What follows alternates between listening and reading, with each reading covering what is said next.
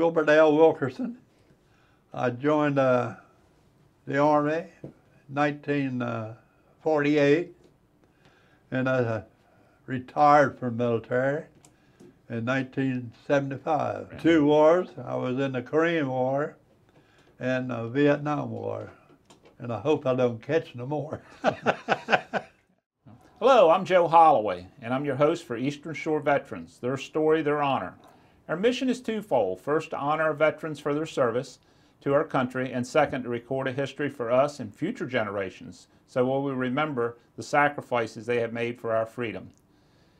Today, my guest is Mr. Wilbur Wilkerson. That's it. Okay, Mr. Wilkerson lives in Pittsville at the current time and is a U.S. Army veteran. Good afternoon. How are you, Mr. Wilkerson? Good. Good. Well, thanks for coming in. I understand you've had quite a career in the military. Well, I went in when I was 16. There wasn't nothing around here. My mother died, and the home split up, and I didn't have no place, so I joined there. Went up to sign my father's name to the paper, because I wasn't. So I went in, asked me where I wanted to go. I said, any place, you know. I passed the physical and sent me to Fort Jackson, South Carolina, for basic. Did your drill sergeant know you were only 16? No. Yeah. See, I signed my father's name. Right. I was 17. I see. That's how I got so in. they didn't know. Well, you were tall. You were pretty tall when you were 16. No, I was short. Or you were short then? Yeah, You hadn't grown up all the way. In fact, when I went to Japan, they had to issue me all new clothes. I went up about 6 inches. Is that right? Yeah. How about that? So between the time and you all joined, at once. how about that? So You had a late growth spurt, Yeah. I guess. Maybe it was that food they were feeding you. That must have been what it was. And after that, I went to communication school at Fort Monmouth, New Jersey. After that, they shipped me to Japan, occupation. And after that, when the war broke out in Korea in 1950, well, they sent all of us over there. And I spent a year over there. Like the froze to death. It was a cold place.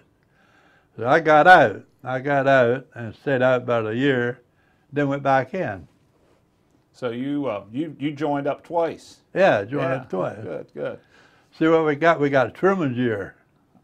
Everybody got extended a year, because of the Korean War, But then I got out and I went back in. So I figured, what the heck is, you won't make it much money, about $32 a month. And they told me how much you make if you was in the airborne.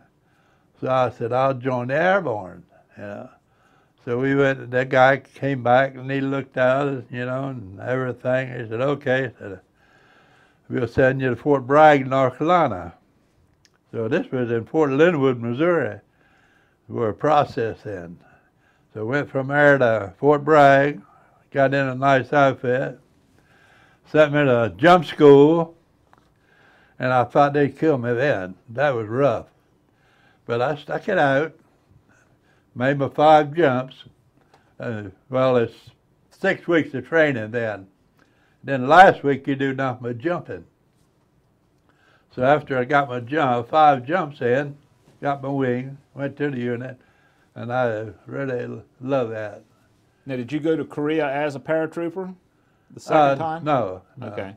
After I come out of there. Out of Korea. So your first trip to Korea was after you joined the first time. 1950. Yeah. And then when you come out of Korea, you got out of the service. I got out. Now, when you went back in the service, did you go back to Korea again? No. So you only had one service. Okay. Yeah. That was enough. That was enough. That was enough. You say it was cold over there, was it?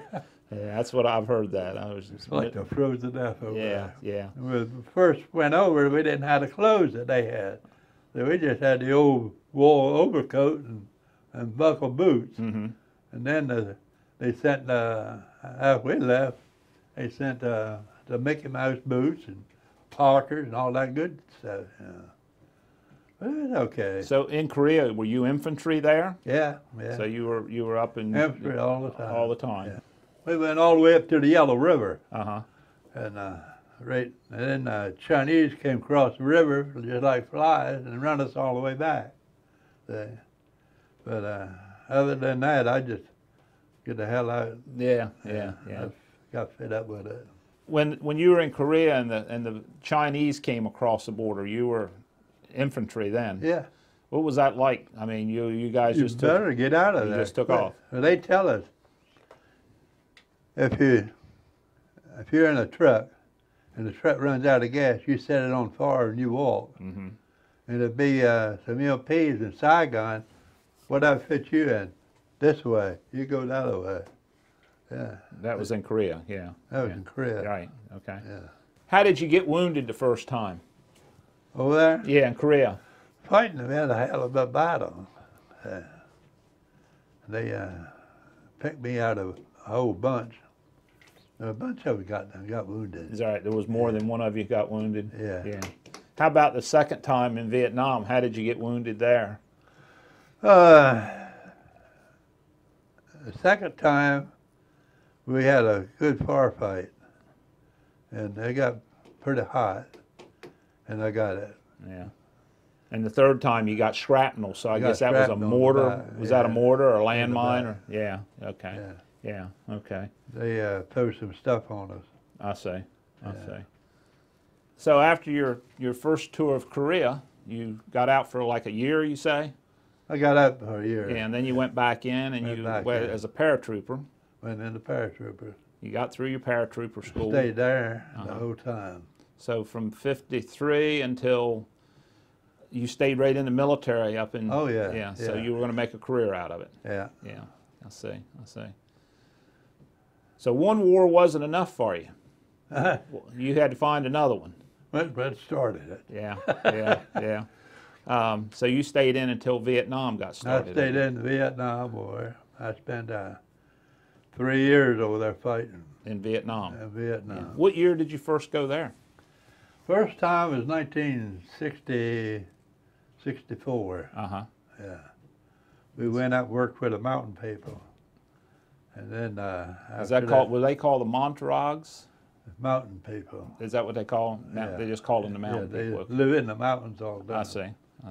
The French put them in there, and so once they know you, they're good people. Now you were an advisor. Really good people. In '64, you went as an advisor. Yeah. Is that what you were doing there? Yeah. So there wasn't, say, a company of you folks, of our troops. There was just spattering, a few of you each with these folks, and so. I rotated out there, went to 173rd Airborne. Then 173rd went over. That was a good outfit. We made one combat jump. So you jumped in Vietnam? Yeah. I see. Okay. What did you do as an advisor over in Vietnam? What did you do as an advisor over in Vietnam? You fight right with them. See, you work as a team. Me and the lieutenant, we go out one time, then the other two go out the next time. And whatever they wanted, if we get in a hot firefight, okay, the captain will tell you, can you get me an airstrike? And I said, okay, we'll get an airstrike. We talked to the pilot. They said, all right, where you at? And we'd tell them, and we'd tell the captain, pop smoke. And they'd throw smoke at it. And I said, all right, go east about 200 meters from that smoke, stuff like that. Okay. Now, working with the mountain people. It was up at, most of it was up at Pleiku, up in that area. Yeah. Now, you were an advisor, so you basically live with these folks. Oh, you have to. Yeah. You lived right with them. Right with them. Yeah. And you ate their food and right. Wash clothes. They give you, say, okay, this is your latest. She will wash your clothes and everything. Cook for you. But we done our most cooking if we didn't eat with them. They like for us to eat with them. I see. I see. And then after I left from there, went to 173rd back over, and stayed there with them. And then next time, I went back with a advisor to the Vietnamese Rangers, and that's where they were good, real good people. It was 4 of us attached to the Vietnamese Rangers. 2 of us go to field at a time, you know. When they go, we go, you know. We rotated. It was nice, yeah. Wasn't bad. They, what was their job going out, the Rangers? Well, you go out there with them and you get in a far fight. If they need an airstrike or artillery, well, we get that for them. That's what you did, called in airstrikes and artillery and things whatever like that. they needed, we helped them. Did you ever have any incidents of friendly fire where you called in stuff too close, or the Air Force made a mistake or something like that? We throw smoke out. I see. And tell them how far to go away, you know, on the smoke, you know. So they're pretty good. So they were really interested in fighting for the freedom of their country. Oh yeah. Yeah, they really were.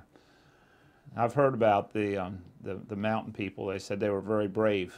Yeah. Oh yeah. Yeah. So I don't know how true it is, but I heard that the advisor was with them, and they got captured. They had no communication. I don't know how they do it, but they VC or North Vietnamese captured American, and that afternoon they had him back. Now how they done it, I have no idea. about that. They know their signals in the mountains, you know. So how long did you serve with the mountain people?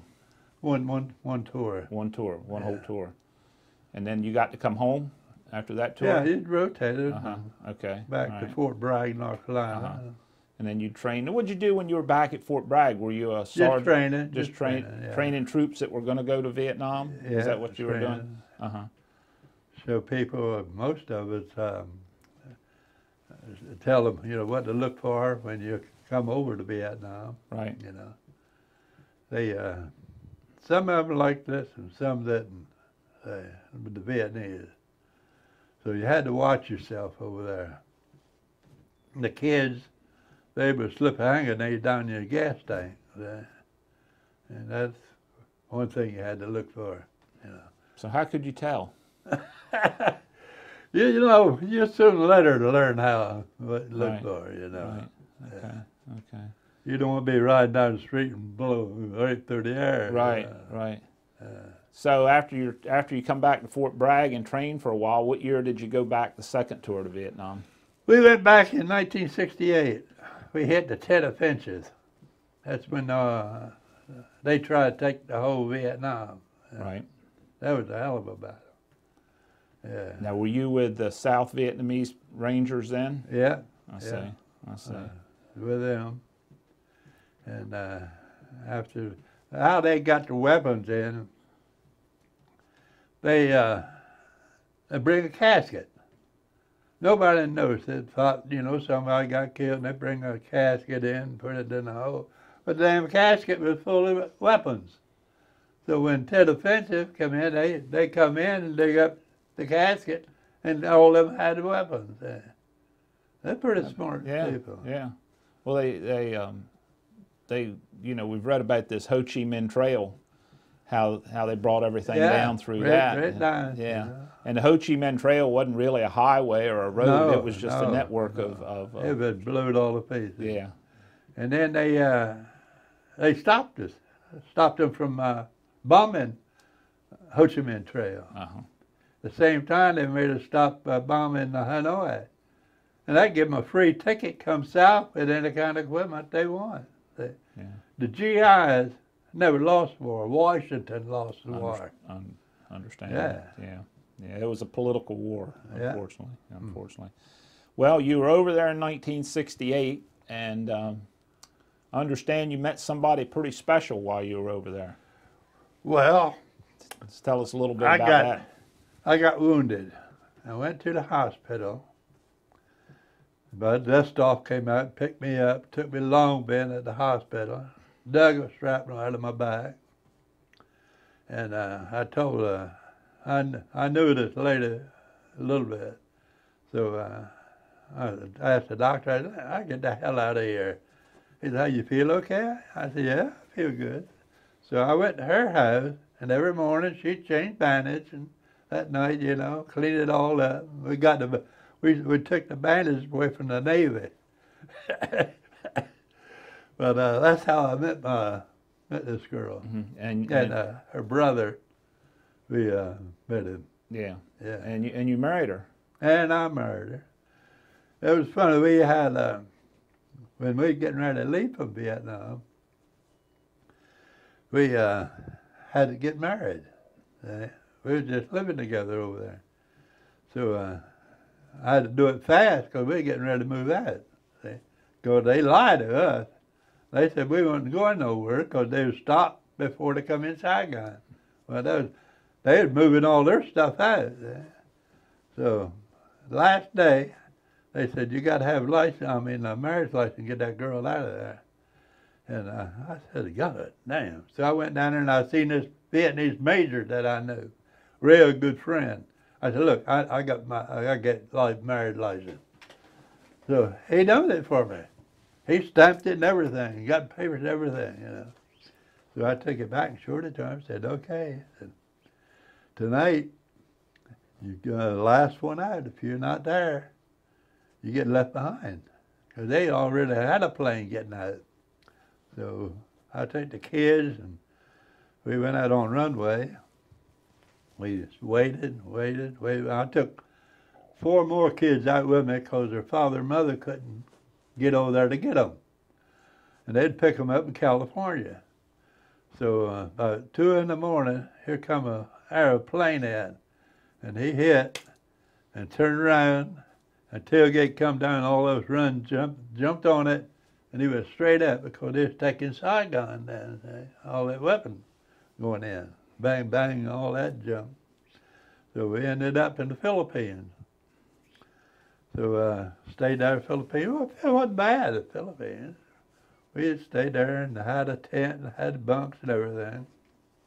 And then the honcho of the Philippines said, we don't want them no more. You're going to have to move out of here.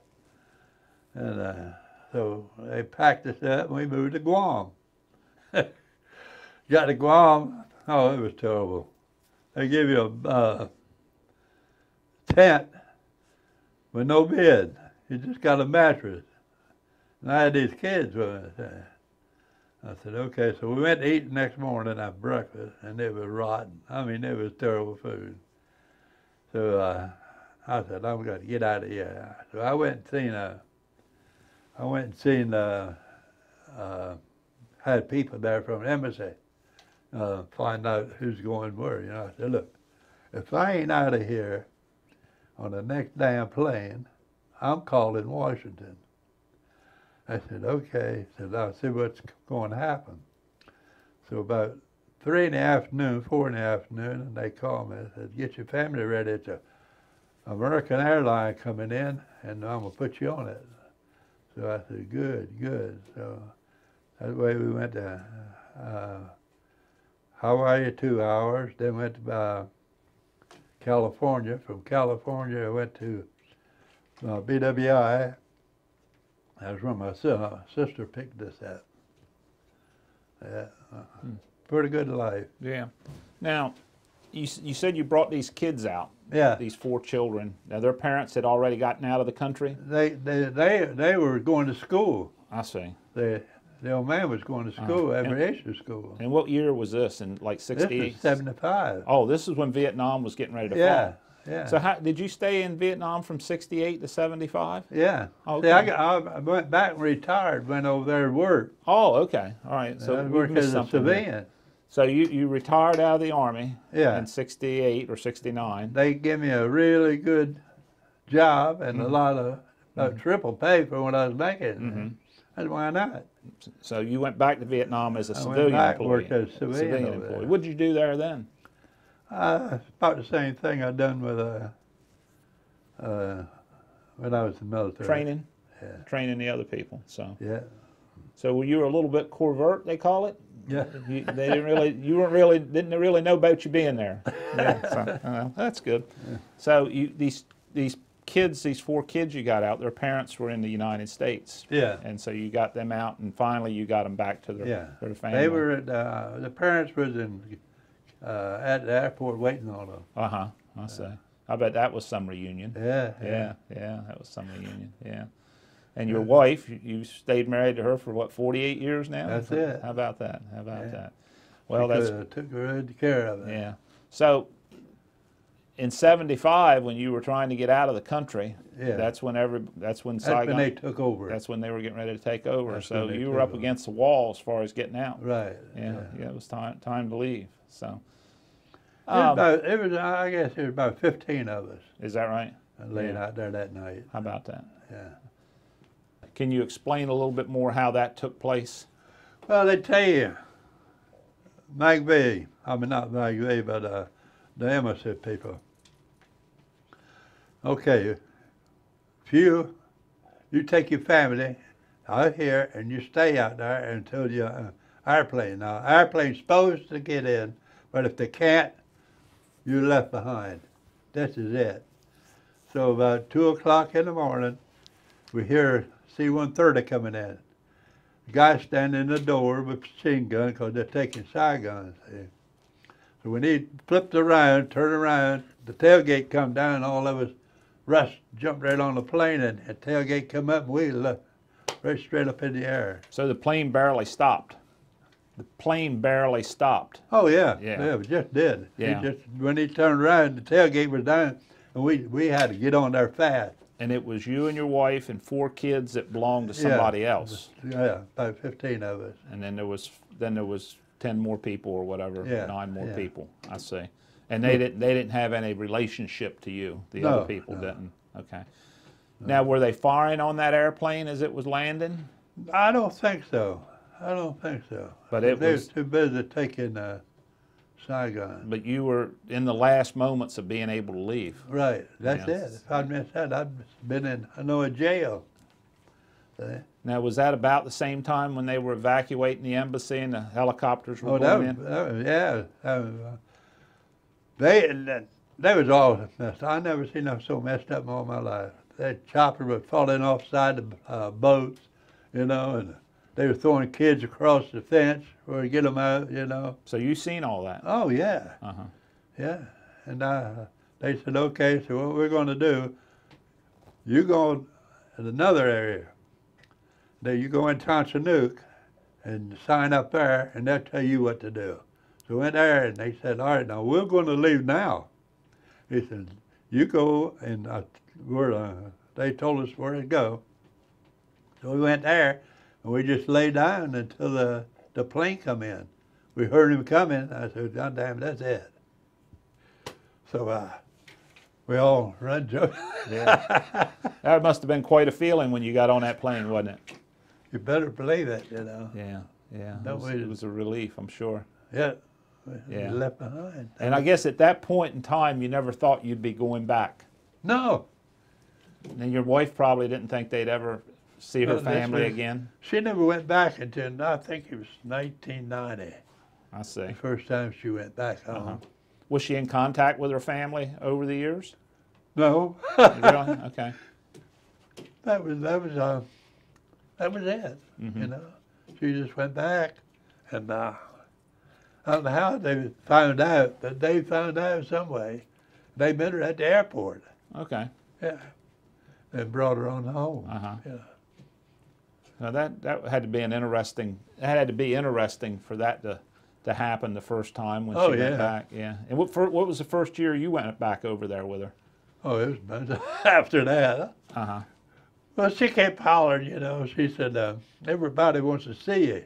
They want to see my husband, I said, no, are you sure about it? She said, it is quiet and real nice. People treat you different from what they did before, So I took a chance, went over there for a couple of weeks. Right. And then, pretty good. I said, well, next time maybe I'll go for a month, And they picked us up at the airport, and we had a place to stay in Saigon. Her assimilation tour owned this veterinarian place there in Saigon. So we go there and stay there overnight. Because we always get in all the while. We always get in about 11 o'clock at night. So we'd go there and stay, and next day she'd go shopping, get meat and stuff. And then next day we'd go to her house. So it wasn't bad. Mm-hmm. You know, there was something different, and no problem. Yeah. Tell me a little bit about Vietnam, the country. Well, I go over there every year. That's what I understand. And it's a beautiful country now. When we were over there fighting when we first got there, nothing but dirt roads and all that stuff. But now, all roads are blacktop, and you won't even see a little teeny piece of concertina wire. Nothing like we left it. It was, I mean, everything is so pretty. Mm-hmm. They invited me where I went down the Delta.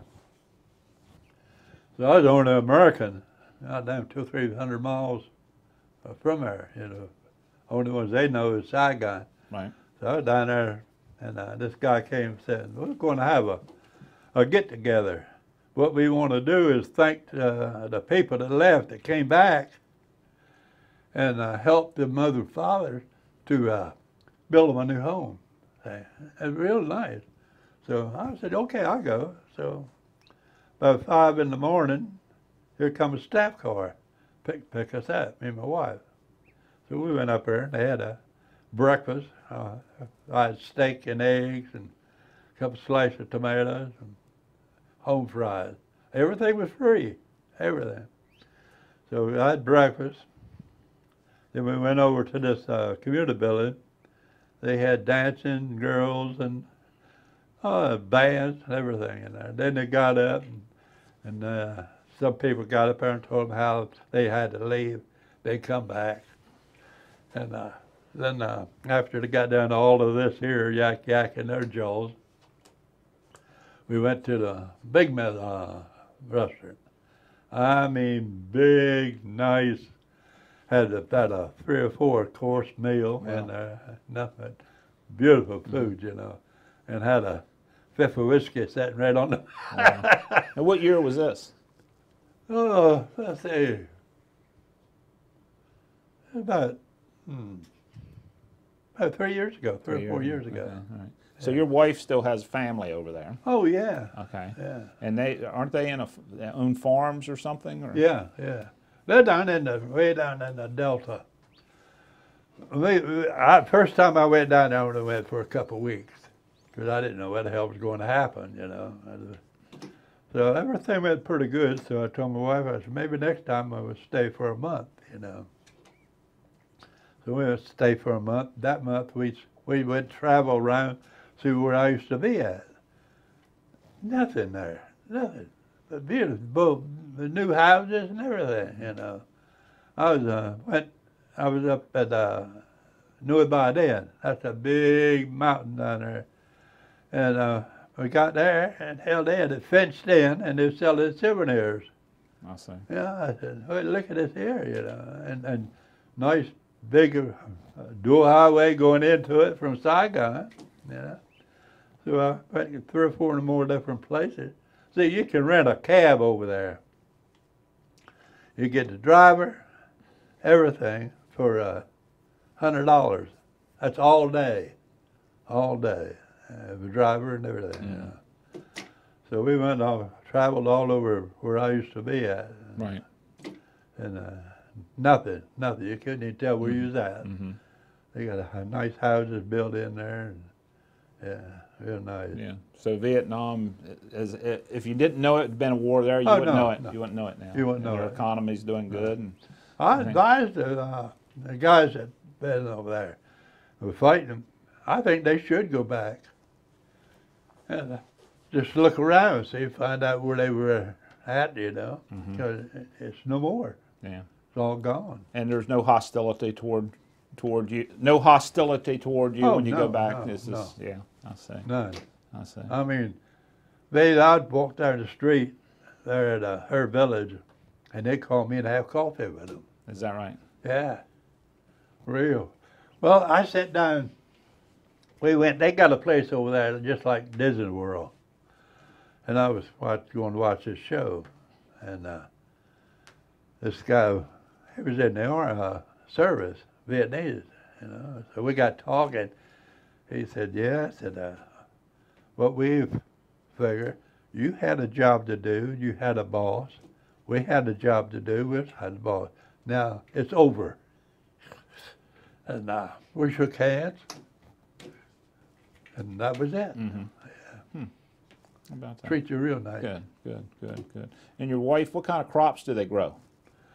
Well, she planted. She got about 140, 150 mango trees over there on her land.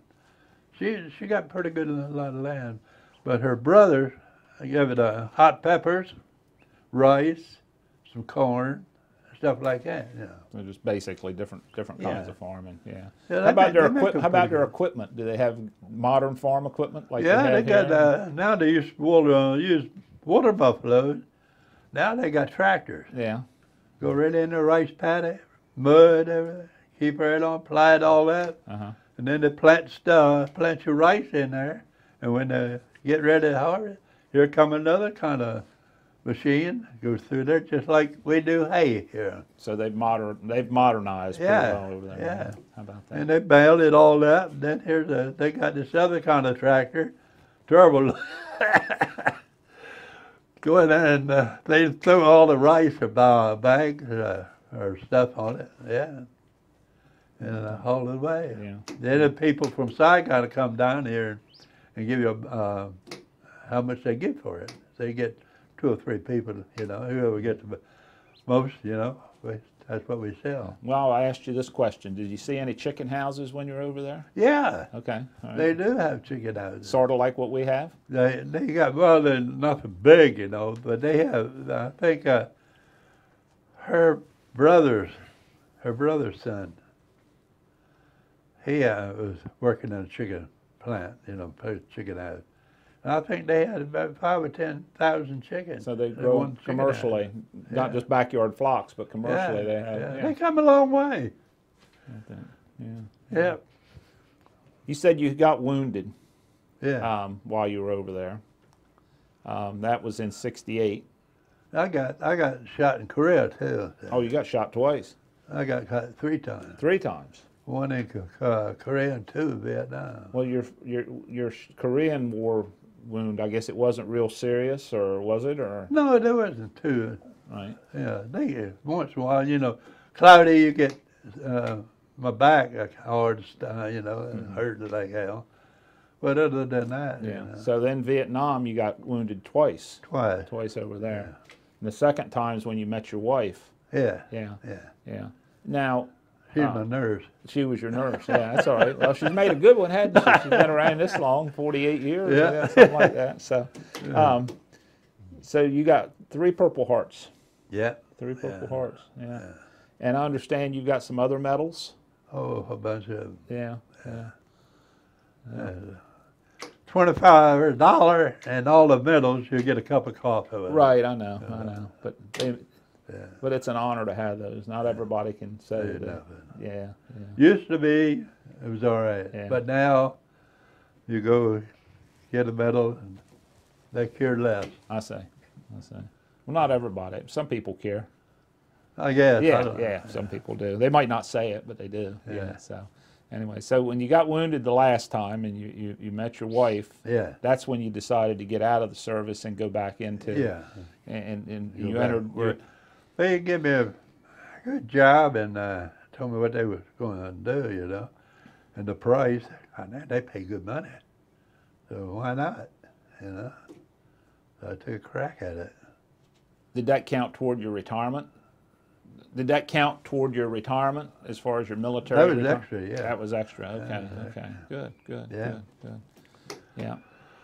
Well, that's interesting about getting out at 75, trying to get the folks out of the country. Yeah, you read a lot about that. A lot of people were under pressure. I go back. We got right now we got, I'll show you a picture sometime. We got a beautiful home right on the Mekong River. Is that right? They built this house for us, all cement, and that house looked like something that a mansion. And they've done all cement. Then they built me steps going down to the river where I could sit that down with my lawn chair and fish.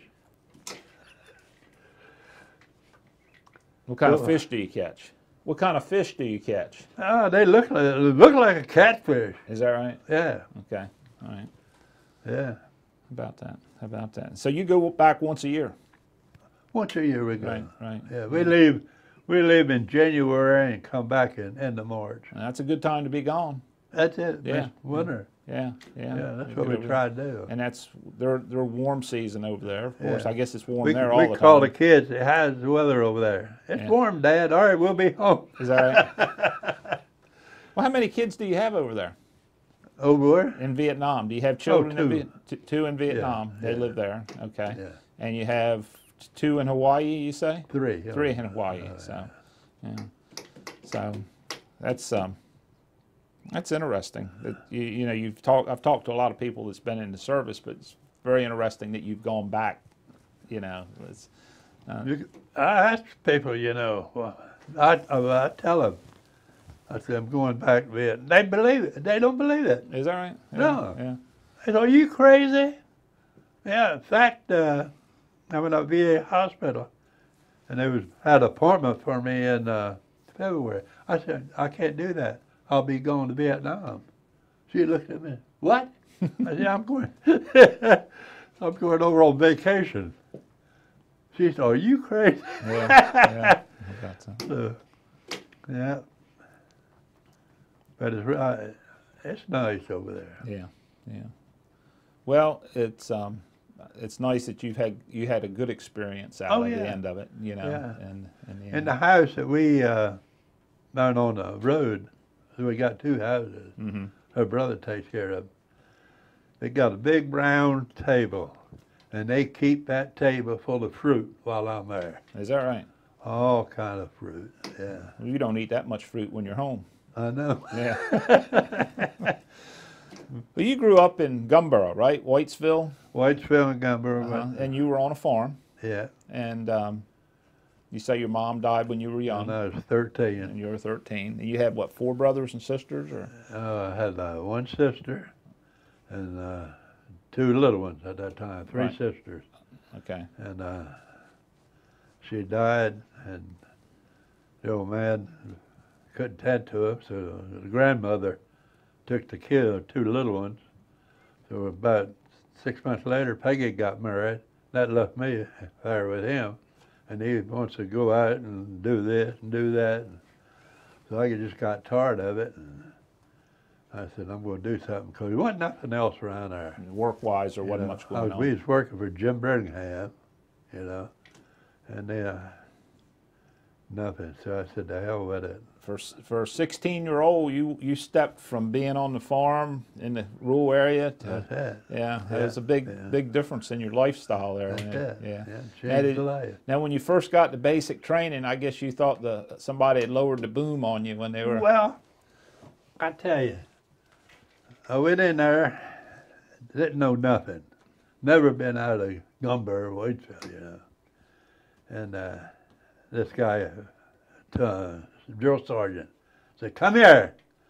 So I went over to him and said, I'm going to make a soldier out of you. Said, I'm going to feed you in the morning, I'm going to burp you, and then your ass is going out there to work. So I made up pretty good. After I got done, everything, he come over and shook my hand, you know. As a young kid, you done pretty good, yeah. You know, I guess at that time, you know, sitting here talking to you now, you're 80 years old, 84 years old.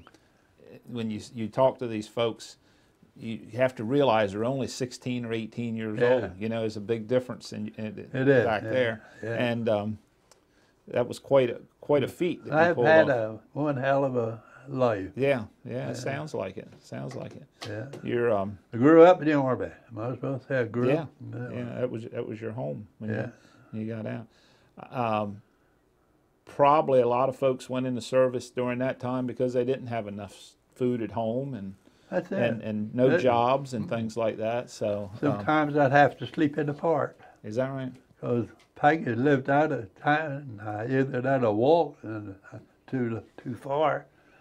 So I just sleep in there. I go to James Birmingham's parking place and sleep in there. I see. Yeah. So, well, it sounded like other than that's when I got tired of it. I said, do something. Yeah. Well, it sounds like the military, other than you getting shot 3 times, it treated you pretty well. Yeah. Yeah. Yeah, they trained me good. Yeah, yeah. They, well, you get shot, you get a rest. Right. You know. Yeah. Like happened in Korea, they sent me all the way back. They dug it out in Korea, but never sewed me up until I got to Japan. And about 3 or 4 days in there, then they come by and sewed me up. I see. I said, what the hell's going on, you know? Yeah. So what'd you get shot with the first time? A rifle, or was it shrapnel? Or, right, yeah, I got a bullet. Yeah. And in Vietnam, was it bullet or was it shrapnel? One of them was shrapnel and the other one was a bullet. I see. See, it's bad. Vietnamese are short, and I'm tall. Well, when they say, okay, that's American because he's tall, they can spot me a mile away, you know. And who are they going to shoot? They're going to shoot me. It's worse than having a radio on your back, right? Hey, Yeah. get the hell away from me. Right, yeah. Yeah, there wasn't no radio close to me. And the officers didn't want you to salute them out in the field either when you're out there like that. Yeah. So they, how about that? Yeah, I guess you were serving, when you were serving with the mountain people or the the Vietnamese Rangers, you were the tall guy in the group. That's it. Yeah. You had a target on your back pretty all the time. So anyway, yeah. So, is there anything I've not asked you that you would like to talk about? No. That's it. Yeah. Military, and got out. Me and my wife, we got a job. And I quit drinking when I left Vietnam, and then I quit smoking, and we done pretty good. We Now, where did you work when you come home in '75 when you finally got settled down? I was working on. They had something from the government where I worked at the city dump, and then I got a job at Purdue driving feed truck. Okay. And then the VA came out there and said, you would like to go to school? I said, what do you mean, go to school? He said, we will VA, you can go any school you want. So I went refrigeration, air conditioning, and plumbing school. Well, they paid me, and I was like OJT, I used to work for this company. They'd pay me, and VA would pay me. I see. Okay? So I went complete that, and well, nighttime we'd go to Wilbur Tech. Yeah. And daytime we'd be working and find out how to do it. I see. Yeah. Who'd you work for? Who did you work for? Cliff. What the hell was his name? He had a big air conditioning plant here in Salisbury. Griffin. Griffin Heat and Air. Okay, yeah, I remember that. I see. It was 2 of us done it on JT. I see. Yeah. So you got through that. Then you retired when you were what, 65 or 70 or something? No, I went on when I was 68. I went to Social Security and I asked them how much they'd pay, and I'd get paid if I quit work. So they told me I quit. Yeah. Yeah. So I went back. So I had I worked for the Housing Authority. See? I worked for them about maybe 18, 20 years. Oh, okay. All right. Over on Boo Street. I see. Okay. For Hood. Okay. Taking care of the. So I figured I take that money, my retirement from the Army, and Social Security is $1,700 a month. I make a good living. Right. And so I got out, and then I worked down in Ocean City part-time. My wife did too. She had a daycare for, I think maybe 20 years. I see. But she'd weekdays and then weekends she'd go to Ocean City and clean the apartment. I see. And when I retired, I said, we got to pay all the bills off. So we went and paid the house off, the cars off, everything. We didn't know nobody. We could just sit back and relax. But we still worked a little. You know, you just can't. I can't be still. You got to keep moving. I think you stay healthier. Right. I think you stay healthier. Yeah. Yeah. So, yeah. Well, your wife's a little younger than you are, isn't she? She's 70. She's She 70. don't look it, but she is. Yeah. Yeah, she's been 70 for the last 3 years. Is that yeah, how about that? Yeah. Yeah, how about that? Well, you were in Vietnam, you were 34-year-old, Yeah. right? 32, 34, something. So you were an old guy to be in Vietnam. I know. Most of the fellows in Vietnam were 19 and 20 and 21, and Yeah. so when you were over there, you were a lot older than normally, you know, the folks over there. They didn't care what your age. Yeah. Young, you get shot at. Oh no, yeah, I expect so. You got a job to do. Yeah, Be a platoon sergeant or you Uh-huh. be a visor.